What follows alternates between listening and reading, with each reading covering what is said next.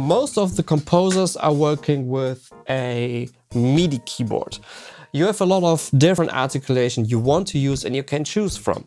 But the articulations are most of the time placed somewhere at the bottom or somewhere at the top of your MIDI controller. And I found it very frustrating to find my articulations on the MIDI keyboard. There is a solution for that, and this is the Stream Deck as a controller for your articulations.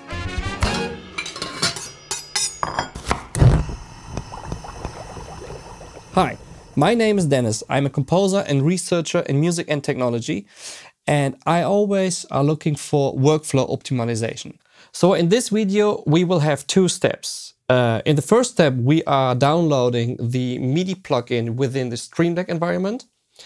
And in the second step, I will show you how you can create buttons, including the note on and note off MIDI message in order to control your articulations in Cubase. In this video, I assume that you already have the Stream Deck controller. So this video is made for composers who work with Cubase, but I think you also can work with Logic or with Reason or another environment or Ableton. But you, of course, need the Stream Deck controller, otherwise it will not work.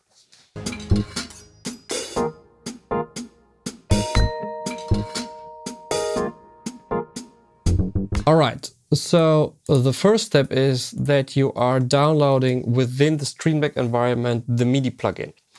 You're going to this label and it says Stream Deck Store. So you're opening the Stream Deck Store, you're going to Plugins, and here you are searching for the MIDI plugin.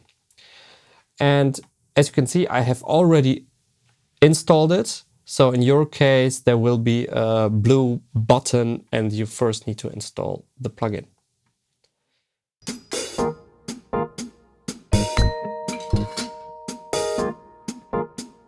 All right, after you have installed the plugin, on the right side in this column, you will see MIDI.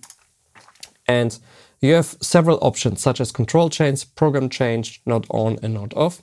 In this case, we will use the note on and note off. So I will create a completely new field here.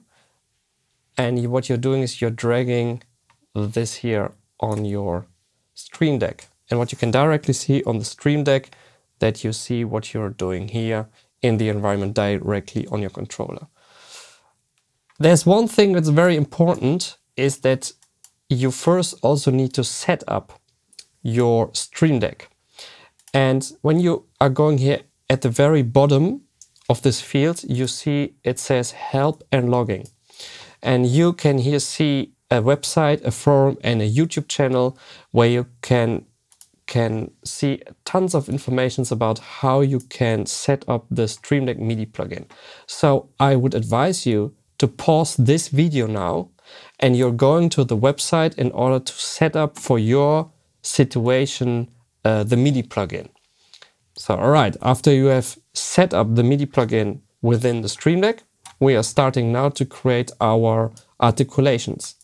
So in this case, we have a note on, note off. We call this, for example, legato. It's the first channel. You can leave it as a push button. And here you can select the key from, and we can say from, for example, C3, C4, but you also can use Cubase or Nuendo expression maps. But in this case, we will leave it on C4. And here in the keys, you need to define which note parameter should be sent to your DAW. And what we are doing here is we are sending C-1 to our DAW, because for our plugin, in this case, BBC Orchestra, the very first note is legato. And then we have here our MIDI output and MIDI import. In this case, we are selecting DAW to Stream Deck, and the MIDI import is MIDI Stream Deck to DAW. And that's it. So you can, of course, also change the look of the button. For simple reasons now, I just leave it what it is. And now we are going back to Cubase, and here we have our environment. And now when I'm clicking on legato, you will see it's automatically jumping to legato. And then you are doing this for all the other articulations.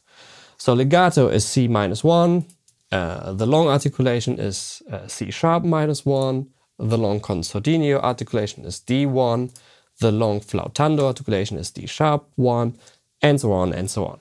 What you can see, I have mapped it, and then I have gathered all the articulation in one row. So for me now it's very easy to jump between the different articulations and to select different articulations while I'm playing. So that's it. I hope you enjoyed this video. I hope that you had learned something and you can also use your Stream Deck to control your articulations. If you have some suggestions or comments, please leave a comment in the comment section under this video. Thanks, bye bye.